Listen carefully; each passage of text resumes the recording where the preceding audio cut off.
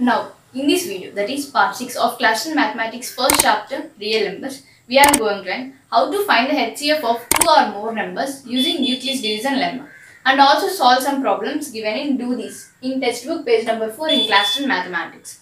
And to start with, first we need to know what is HCF. HCF means highest common factor, and we need also to revise the conditions and equation we learned about Euclid's division lemma in the previous 5 videos. And the first and very most important is the equation, that is A is equal to B into Q plus R. We write the Euclid's division lemma equation. A is equal to B into Q plus R. And the condition for the remainder, that is 0 is less than or equal to or less than B. And the divisional form, A is divided by B. A by B, and A is always greater than B. To find the value of A and B, we have A is always greater than B. And now we read the question. In Do This, find the HCF of the following using Euclid's division lemma. That means the following numbers. And the first question is 50 and 70. So we need to find the HCF of the 50 and 70. First we need to know what is A and what is B in this question. And for that we have a condition, that is A is always greater than B. So the greater number becomes A and the smaller number becomes B. So in solution we write A is always greater than B. So A is equal to 70 and B is equal to 50, as 70 is greater than 50. And now we write the Euclid's division lemma equation according to Euclid's division lemma. I am using shortcut here, but you need to write the full equation in the examination.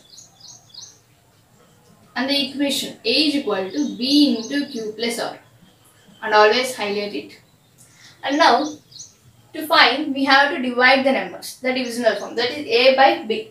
So we write A by B is equal to 70 by 50. So we need to divide this number. First we divide the number. We write 70 here and 50. And all knows that 50 ones are 50. So we write here 1, here 50. And minus. 70 minus 50 is 20. So we write here 20.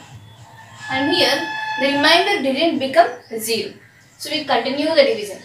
As we are going to find the HCF, here the division becomes somehow different. That is, here the remainder becomes the divisor. As the remainder here doesn't become equal to 0, we continue the division. First we write this A, B, Q and R values in the equation A is equal to B into Q plus R. For this we denote it's B, it's A, it's Q and it's R. Now we substitute the values. The value of A is 70 and the value of B is equal to 50. We add them here. 70 equal to 50 and the quotient is 1 into 1 plus what is the remainder? Remainder value is 20. So we write here 20. And the condition is LHS should be equal to RHS. Then only our equation or the values are correct. And here it is 70. LHS is 70 and 50 into 1 is 50. 50 plus 20 is 70. So 70 becomes equal to 70. So the LHS is equal to RHS. And now, as here the remainder didn't become equal to 0. So we continue the process until the remainder becomes 0. And when the remainder becomes 0, the value of B here becomes the HCF of the two numbers. That's the rule condition to find the HCF. And again here we take 20 as the divisor and this number 50 becomes the dividend. You know, so 22s are 40. So we write here 2, here 40 and minus 50 minus 40 is 10. The remainder become equal to 10. And here also remainder didn't become equal to 0, but we write these values as their continue. And how to know that here what's the value of A and what's the value of B again? We need to take these values again until the remainder becomes 0. So here there are two numbers. As we have already divided the 70, we doesn't involve 70 in the second step. So we left out the 70. Only take these two numbers 50 and 20. What is bigger? What is the bigger value in 50 and 20? 50. So we take here 50. And the 20 becomes the divisor. So we write here 20. In the same way, in these values, after one number is divided, in these values, the b and r, the bigger number becomes a, and the smaller number r becomes b. So we write here b is equal to 20, a is equal to 50. So we continue the process. We have already done this. It becomes b, it becomes a, it becomes q, and it becomes r. So we substitute these values here. 22 is 40, remainder is 10. And here also the remainder didn't become 0. So we continue the process again. And we continue this process again. Let me write it here. 10. And here the 20 becomes the dividend. So we write here 20 and all of the 10 2s are 20. So 20 minus 20 is 0. And here the remainder became 0. And we substitute these values here. And here again, as the remainder didn't become equal to 0, it becomes a and it becomes b. So we write 20 is equal to 10. 10 2s are 20. And 20 minus 20 is 0. So the remainder becomes equal to 0. And here the remainder became 0. When the remainder becomes 0 in this equation, while computing the HCF of the two numbers while continuing the division, when the remainder becomes 0, and at that point the value of b, that is 10. So the value of b becomes the HCF. When the remainder is 0, the value of b becomes HCF. So the HCF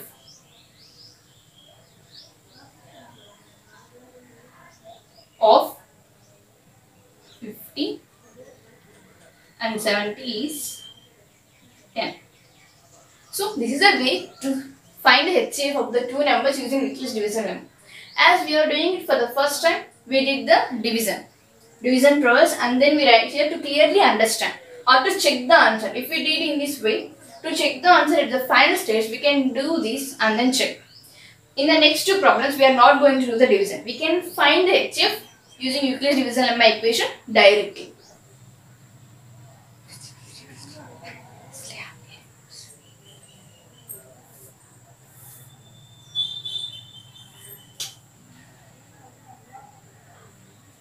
Now we are going to solve the second question in this.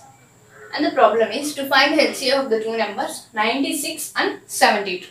First, we need to know what is A and what is B. A is always greater than B. So the greater number becomes A. The greater number here is 96. So the value of A is equal to 96. The value of B is equal to 72. It's very easy to find out the HCF of these two numbers. And we write the Euclid's division lemma equation according to Euclid's division lemma. The equation is A is equal to P into Q plus O. And now we substitute these values. A is 96, B is 72, and 72 ones are 72. It is less than 96, but 72 twos are becomes greater than 96. We take 72 ones are 72 into 1. That is 72. So 96 minus 72. We are doing this directly. And 96 minus 72. What is the value of 96 minus 72? That is 24. So the remainder becomes 24. And here also the remainder didn't become equal to 0. It is 24. Remainder is 24. It didn't become equal to 0. So we continue the process by taking 72 and 24.